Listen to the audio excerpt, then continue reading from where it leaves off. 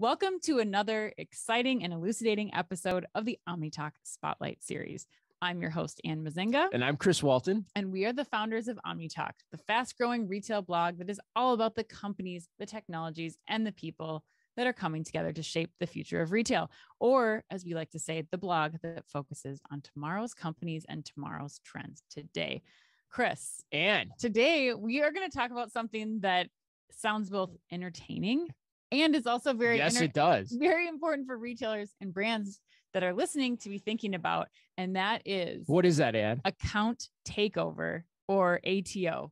Ooh, I don't know anything about this. I know this it's is going to a be fascinating fun. subject. And I feel like that after listening to so many 80s like genre music tracks over the course of the last weekend, I feel like this topic needs its own like the account takeover. Oh my like, God! Needs, wow, like, you're It going. needs a training montage. Yes, it does. With the Kenny Loggins song. Exactly. And you were already getting a taste, but to join us for this conversation, only one person can flow with us 100%. and understand us with this. And that is Signify's Chief Marketing Officer, Indy Guha. Indy, welcome back to the show. We're really excited, if you can't tell, to have you on the show today. Thanks for having me back. Chris informs me I'm a third timer. Yes, you are. The Jersey retirement party around the corner. I'll come up with the Jersey number so that you guys can retire it at some point. Okay. Yeah, it's awesome. No, it's for those that are listening the first time. We always love having Indy on the show. This is his third time on the show because he always enlightens us about a topic. And today, Ann, you mentioned it, account takeover. I wanted you to sing it. Yeah, you want? I can't sing it. And okay. For everyone listening, I spare them that pain and suffering. But no, it sounds. I'm getting a taste of it from Indy and what you've learned so far. And it sounds really fascinating. But before we get to that, Indy, why don't you tell everyone a little bit about yourself and Signify too to start us off? Yeah, happy to. So my background, Indy Guha, I lead marketing, product partnerships, and other things at Signify. Prior to that, led e-commerce technology investments at Bain Capital Ventures, where through our ecosystem in Bain Capital backed retailers, I heard firsthand about a lot of the growth challenges as people made the shift to digital. And that would often inform where we would invest, including how I came to meet Signify itself through Jet.com, if you remember those folks, being a client of Signify in the early days. So that's how I came to be here. In terms of a quick nutshell on Signify, the easiest way to think about us is we are in the checkout flows of Walmart, eBay, Samsung, Albertsons on down. We see a huge proportion of shoppers every day, every week. And we use that network of data, that prior knowledge of shopper identity and intent to drive higher conversion rates. So better decisioning through the payments layer, fully automated order flows. That tends to help a lot with omnichannel and expedited fulfillment. It's a big unlock for all of that, while eliminating fraud and abuse. Obviously, today we're going to be focused on that third pillar because it helps unlock the other two. Yes, this is like one of the many reasons we love having you on, Indy. And in addition to his mellifluous voice. In addition to your mellifluous voice. I always have to call that out. You definitely do every Always. time. Poor Indy, every time he's on here, he has to hear it. But without a doubt, you are the experts in some of the most fiendish and intriguing concepts that we get to cover ever on our show. And as we mentioned earlier, one of those topics that we're going to discuss today is account takeover. So can you explain for the listeners what it is and why retailers need to have a strategy for stopping it? And if you want to sing it, you can do that too. Yeah, I don't have an ATO rap. Yet, Indy. Yeah, right. Yeah. We still have the whole show. And you call yourself a marketer, Indy. Nice. It's a great question, Ann, and I think we should take a step back and talk about why the surface area for accounts is growing, why the importance of accounts is growing. And I think it's a reality all of your listeners, we as an ecosystem have been living for a while. Right. Customer acquisition costs continue to climb for any number of reasons, right? 3 companies control 70% of internet ad dollars. The thing people have been talking about for 20 years of linear TV ad budgets finally moving to digital actually happened in the last 3 years. There's a lot of root causes, but the end result is the same. Customer acquisition costs have skyrocketed. I think Axios, in their last article on the subject, estimated that jump to be about 50%. Obviously, CAC goes up, return on ad spend goes down. And, retailers only really have two big levers to break out of that squeeze, right? One, the topic we'll say for another day, is really leaning on your payment stack for higher conversion rates and making sure that when somebody comes to your site, you're not turning away 10% of your transaction volume, which is the industry average. And that's Visa's data, not mine. Right. The other big path is loyalty, right? And fundamentally, CRM and loyalty requires an account entity. It's the reason Amazon Prime exists. Right. And for every other retailer in this world of rising user acquisition costs, that is the play. How do I create a compelling event for my shopper to authenticate themselves when they're shopping on my digital properties, whether it's my website, my mobile app, whatever? And that can be some combination of, loyalty points, exclusive coupons, all the things we do as an industry to drive loyalty and share of wallet. But now it's authenticated and there's a stored card to basically make that checkout flow, that purchase experience that much more seamless. Now, the problem is you're, as an industry, going from, let's call it less than 10% of traffic has an account that they sign into, to hopefully more than 50%. That's great from the marketing objective, from CRM, right? Customer relationship management. Terrible for a storing personally identifiable information and protecting that information perspective. Because you have this sea change moment happening where the average retailer hasn't had to protect digital PII before and now does. Right. So where's the opportunity there for the fraudster? I mean, that's why I always love having you on the show, because you open our eyes to that. So like, where's the opportunity there? How are they? I mean, you can get a sense of what we're talking about here in terms of the scale, but how are they actually exploiting the opportunity? Yeah, it's a fascinating but unfortunate question. I mean, at the end of the day, we are talking about identity theft, right? It's just happening. It's not happening on bank accounts anymore. It's happening on your retailer's loyalty program app. So how does this go down? First, let's talk about, we talked about why the surface area for accounts is increasing. Why does the fraudster care? A bunch of reasons. Okay. In general, think of fraud pressure as squeezing a balloon. If you clamp down on fraud at one point in the shopper journey, you just push the air to other points in the journey, right? Right. It's a great analogy. Because the underlying products have value. They have an aftermarket. If I can get my hands on them, I can turn around and sell them. So because of the success of technologies like a Signified, fraud pressure at checkout is much more easily deflected. Fraudsters have had to adapt, right? This is organized crime. Right. Their business people. So they Smart have business people. Growth vectors. Right. The account is the growth vector. And what makes it attractive? Well, for starters, you immediately get control of currency, right? Payment information. And usually when there's a data breach and people steal credit cards, they actually have to take the step of testing the card to see if it's good, right? So if you heard the term card testing, that is an organized crime syndicate cycling thousands of cards that they got off the Dropbox breach, or pick your most recent breach, to make sure which ones they can use. If you steal a card, an account that's tied to a retailer, the card is good. Right.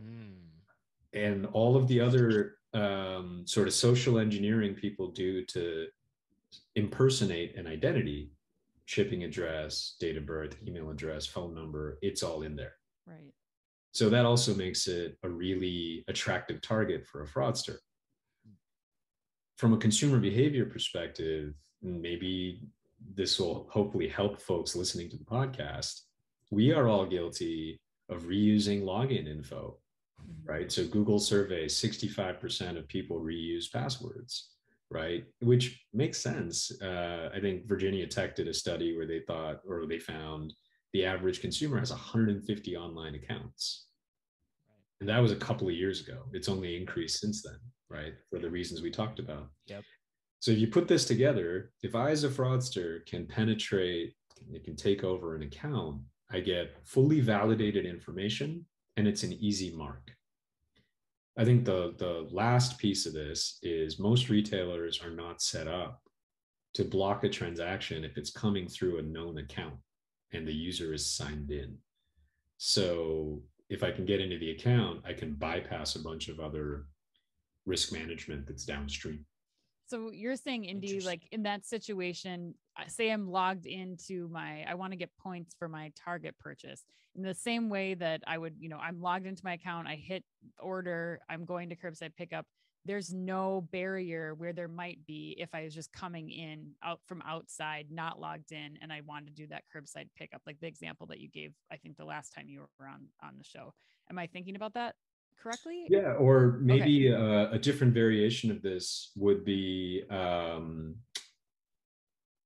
if you have loyalty points in your account, you can instantly redeem those by hijacking the account, and the retailer is not going to question that transaction because it's coming from within a logged in session, right? It's currency like, and from a fraudster's perspective, if they can figure out how to penetrate enough accounts, they will find a loyalty point jackpot. Got it. So yeah, got it. So basically, to end what you're saying and what India, if I'm hearing you too, is like saying, traditionally you've got credit card fraud where somebody will get a hold of somebody's credit card. They'll go in, probably check out as guest is probably the right nomenclature for that. Right. And then it's up to the retailer to figure out that transaction is real or fraudulent, right? In that case, fraudulent. But here you're saying they're taking over the account, and they could take it as far as, using the credit card that's associated or attached to that account because they're signed in, or they could even go as far as redeeming loyalty points or some other benefit to them. That's essentially what account takeover is here. Yes. And I appreciate you translating industry nerd speak. I probably skipped a couple steps in unpacking that. No, that's okay. That's why we do what we do. And you're preaching to the uneducated here too, which is also an important aspect of this conversation. Indy, I have a random question because I just did this, but so is that why we're seeing some retailers, like especially I'm thinking of like airline miles programs and things like that. Is that why you see like an extra charge being run through a credit card? Is that like an option where like, if you say you book an airline ticket and you're using all your miles, they still charge you a processing fee or something of $15 or something where you have to pay with the credit card in order for that transaction to go through? I mean, is that something that retailers could, instead of that approach they could take? Or, I mean, what do retailers or brands in that case, what do they do? Yeah, it's a fascinating question. I would say it's really hard to assume best intentions of the airline industry. So fair. I mean, as I was saying that, I agree with you. Like, or do they just want the extra cut, which is probably some extra padding there, but that isn't it. Fuel surcharge. It wouldn't actually address the issue, and then I'll tell you why. Chances are that account has a stored credit card in it. Yep. So even if you're redeeming loyalty points, you can use the stored credit card to bypass the credit verification step. Right. And, that's part of why the ecosystem is looking to, and we'll come back to this later in the conversation, a more holistic approach to how you fight this problem, right? In the checkout step, a solution like the Signified looks at 150 different unique data elements to verify if the person transacting is who they say they are. We should be doing the same thing in the account layer versus having kind of a piecemeal solution to how you protect the shopper journey. Okay. Because you can use the stored credit card, but it's, for example, very blunt example, much harder to simulate Anne's cell phone. And there's a device ID we can sniff out. There's some geolocation tags we could access to understand if it's actually Anne driving the transaction, and is she in her normal heat map of locations when she's doing it. Right. So it's one thing to talk about this, right, broadly, like as a concept. And sometimes what we try to do, and what we try to avoid doing too, is try to put the fear of God into everyone as well, or overhype things, as much as I'm prone to ranting and I get crushed for that. But in reality, we try to keep it on the level, and I think, and be pragmatic as possible. Like how prevalent is this now? So you've said, like, you can understand the root of the cause of it, or why the fraudsters are paying attention to it, but how prevalent is it? How quick is it happen? Yeah, I love that you're asking this question, Chris, because nobody in retail needs more sky is falling framing, right? There's enough things to worry about. I would say this one is worth asking hard questions internally for a few reasons, right? It is the fastest growing type of attack vector for the reasons we talked about. You have this intersection of huge surface area, low sophistication level, right? So 79% increase in ATO since 2017. And I think other researchers like Imperva put out a stat that about a third of all login attempts in 2021 were malicious. So it's meaningful. Yeah. Ultimately, let's put aside the fear mongering. I think there's a good customer experience reason to look at this, which is, let's just boil it down to simple customer relationship management, right? The folks who are going to opt in to having a signed in experience with the retailer definitionally are your highest value customers, right? The highest brand affinity, the highest purchase frequency, which is why they're willing to set up an account. So against that context, it's a disproportionate share of your revenue that's at risk if the account gets taken over, if loyalty points get redeemed, and then you have to have that horrible conversation between your contact center agents and your most loyal customers about how their points are gone and their loyalty, the thing that was literally a measure of value for their loyalty, that value is gone. Yeah. And I imagine too, the other side of that is, this is also the segment of customers that you're going to want to make sure that you don't make a mistake with, i.e. walk that tightrope and put the fraud detection on, or fraud prevention on, too much, right? Because you don't want to disappoint them, because they're always coming back to you. And so that's got to be a fine balance for them to walk, right? Absolutely. As I'm talking, the more security-minded folks in your audience might be thinking like, oh, we can solve this with two-factor authentication, like a text message verification, and so on and so forth. You could. I think that adds friction to the shopper journey, right? And generally speaking, people try to do all of that step-up verification, really, to oversimplify, 2 points, right? One is at the account setup, and then the other is when someone tries to transact through the account. On the account setup piece, that's hard because you are trying to shift consumer behavior to drive account creation. Adding a lot of steps to the sign-up flow is kind of the opposite of that, right? Right. So there's a chicken and egg problem there. The step-up verification, if someone's trying to transact through the account, I think that's easier to pull off. But even then, there's a reason. The most widely used step-up verification approach is 3D secure.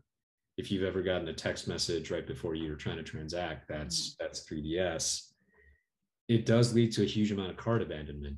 Right. So to your point, Chris, in both of these variations, the account creation step and the transaction step, if you can lean on prior knowledge of identity and intent of the shopper to cut down the number of step-ups, you can drive more account creation and more sort of seamless shopping and loyalty without having to go overboard in attempting to protect the account.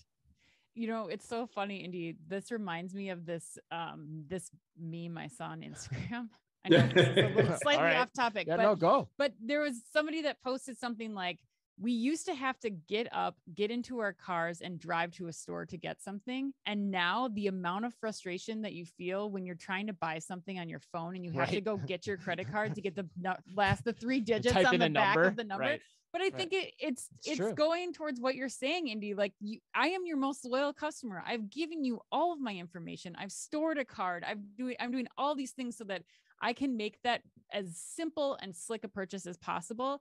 And you're right. Like, I think the solution that you're talking about for retailers to provide that, you know, finding my phone to confirm and type in a number, like even as easy as some of the devices have made it, it's still a friction point. Yep. And I have abandoned things in certain times. 100%. So, Indy, what do you recommend then that retailers do to protect themselves? You mentioned that they're doing the text authentication or some other methods, but like, what advice do you have for them as they're trying to think about how to approach this, especially when it's impacting a third of transactions? That's significant. Yeah. I think broadly I would say there's 2 design objectives we as an ecosystem could embrace. Mm-hmm. One is to approach this trade-off of risk and reward, right? Protect the account, but facilitate loyalty, lifetime value. Approach that holistically through the shopper journey versus kind of playing whack-a-mole up and down the shopper journey with point solutions and point fixes, right? And I'll explain more of what I mean by that, but big idea, treat the shopper journey holistically and think about identifying risk and reward as a continuum, not as point solutions. Okay. Then I think the second basic idea would be lean on network data, because it's really hard for an individual retailer to have the scale of data to know which identities have been compromised, which identities are good. Is the person trying to create an account on my site actually who they say they are, et cetera, et cetera. So to come back to the first point,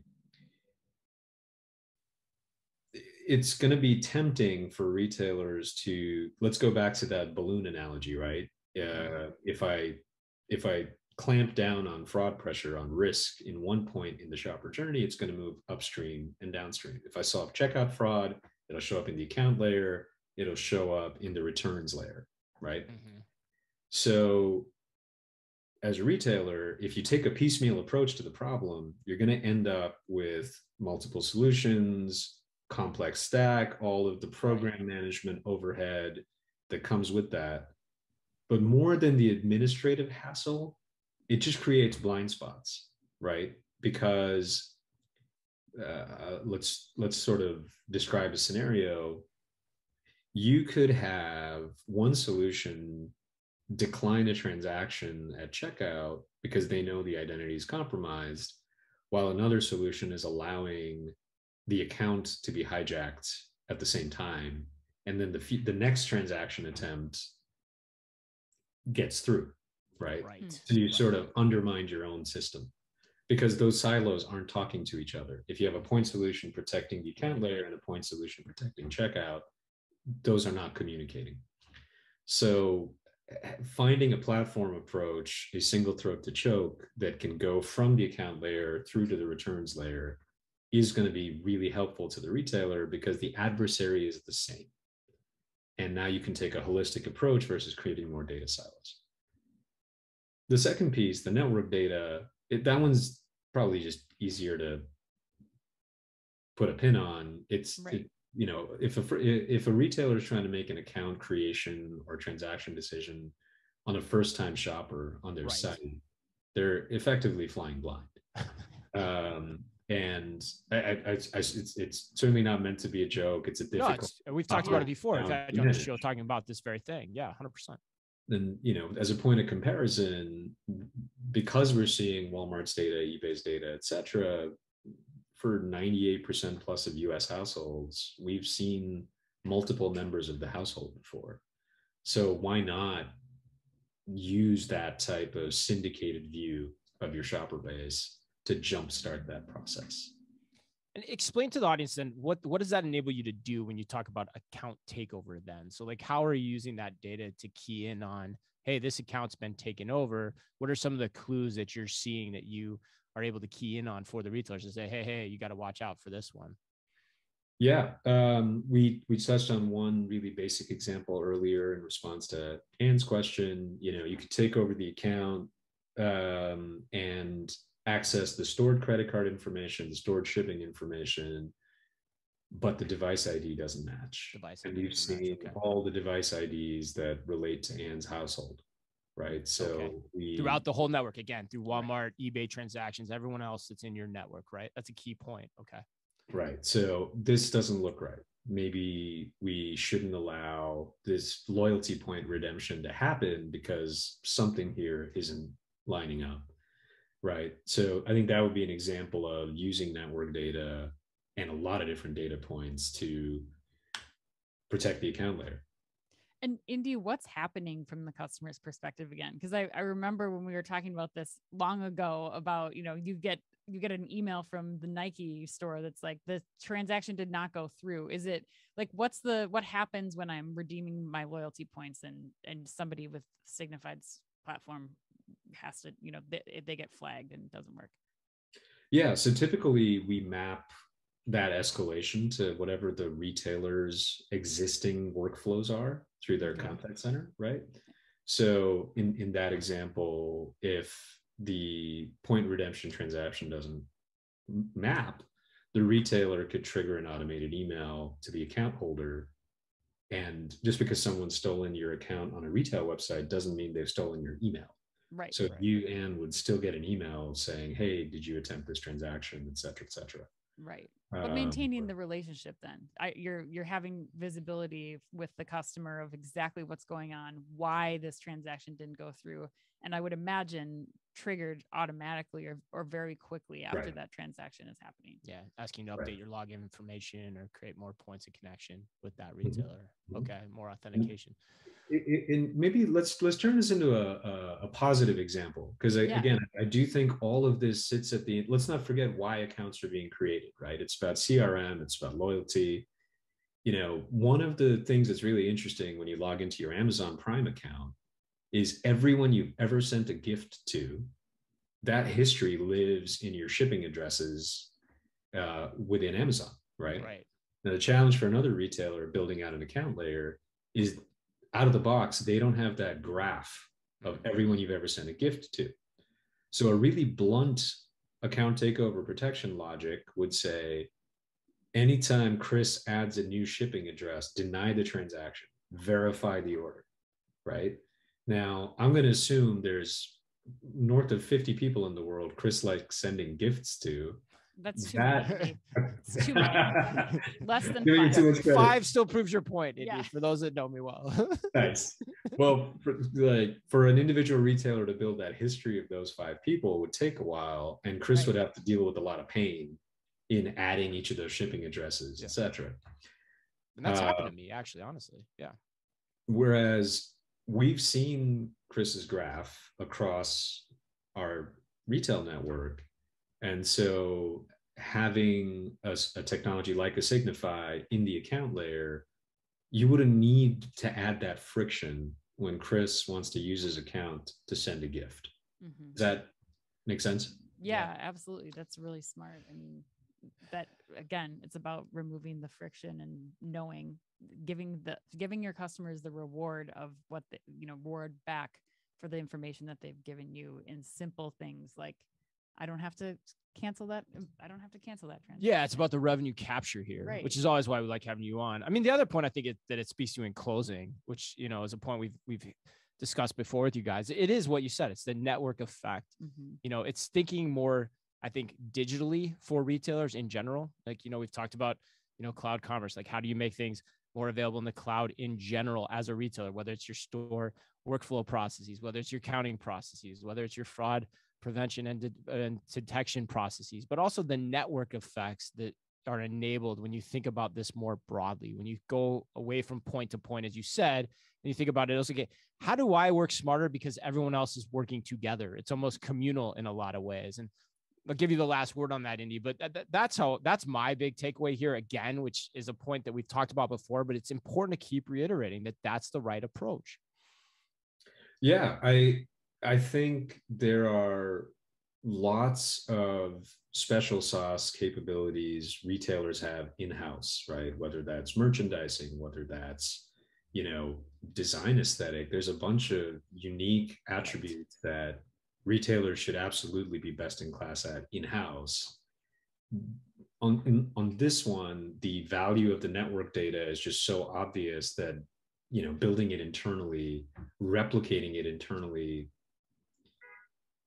there's got to be a reason why the Walmarts and eBays of the world chose to go external. Right. How about we put it that way? Right. Yeah, no, that's a great point. I mean, I think I said that on our Fast Five podcast a few weeks ago. It's like, name your process that everyone's doing the same way, that the customer at the end of the day doesn't differentiate you for. It makes no sense to try to do all that yourself when all the data is readily available somewhere else, or you can share the workload to make it more efficient, give you more economies of scale. So yeah, 100% agree with you. It's so great to hear you say that. Well, hey man, I love having you on the show, and I know you feel the same way, right? Yes. Like, it's just, you got the great voice, the great knowledge you're dropping. Learned about account takeover today. That's a fascinating topic. Like, I'd never thought about that now they're going after the actual account that you own with these retailers. So if people want to learn more, get in touch with you, Indy, what's the best way for them to do that? Yeah, for sure. So feel free to drop me a note, indy.guha@signified.com. You can also learn more about some of the research we've done on, both sort of industry best practice trends, but also fraud and abuse trends on the Pulse Hub on our website. So signified.com/pulse, where we publish kind of network-wide insights across all the merchants we work with. But always a pleasure to be here, and Chris, and would welcome questions and follow-up from your listeners. That'd be great.